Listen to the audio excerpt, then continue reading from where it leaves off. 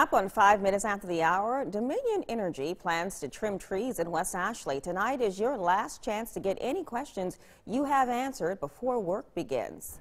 News 2's Taylor Murray joins us from the rooftop this morning. And Taylor, tonight's drop-in workshop is at the Citadel Mall.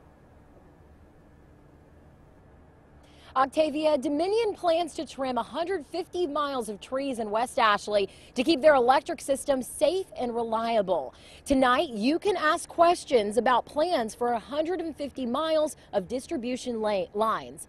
Trees will be pruned in Ravenel, Hollywood, Red Top, City of Charleston, and Charleston County. Dominion and City of Charleston officials, along with contractors, will answer your questions as they will begin work next month.